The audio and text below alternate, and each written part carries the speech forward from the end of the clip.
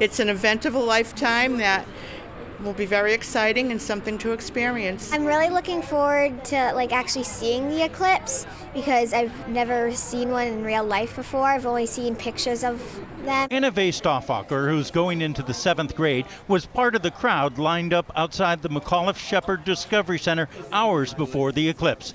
Mary Bartell was first in line.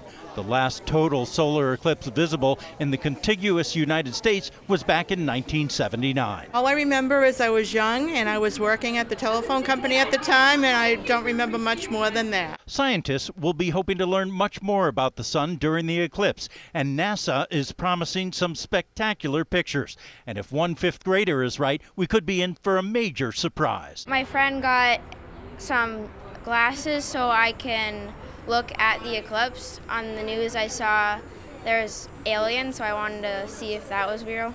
But PJ thinks that probably isn't true. Everybody poke a hole. Everybody got a hole there. Scientists and the media have been warning people about the dangers of looking directly at the sun. It's a message the executive director learned when she was in kindergarten during another eclipse. But her father might have overdone the warning. We were on Nantasket Beach and I went running to the car. Some sun got on my ankle and I was afraid of what might happen. But the message about the danger does seem to be filtering through.